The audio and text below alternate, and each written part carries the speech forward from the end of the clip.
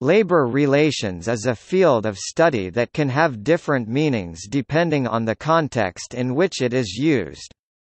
In an international context, it is a subfield of labor history that studies the human relations with regard to work, in its broadest sense, and how this connects to questions of social inequality. It explicitly encompasses regulated, historical, and non-Western forms of labor. Here, labor relations define for or with whom one works and under what rules. These rules, implicit or explicit, written or unwritten, determine the type of work, type and amount of remuneration, working hours, degrees of physical and psychological strain, as well as the degree of freedom and autonomy associated with the work.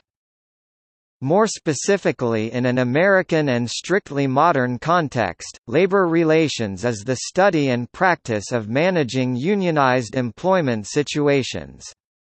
In academia, labor relations is frequently a sub-area within industrial relations, though scholars from many disciplines, including economics, sociology, history, law, and political science, also study labor unions and labor movements. In practice, labor relations is frequently a subarea within human resource management.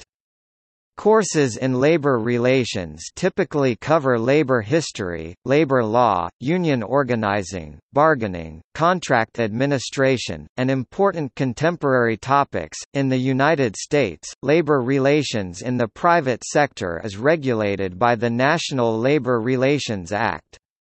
Public sector labor relations is regulated by the Civil Service Reform Act of 1978 and various pieces of state legislation. In other countries, labor relations might be regulated by law or tradition.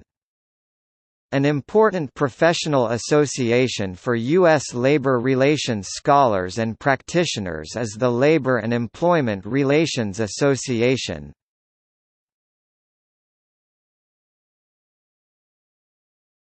Topic Notes.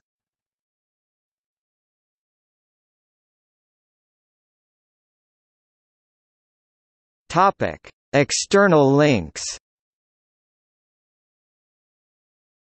Media related to labor relations at Wikimedia Commons.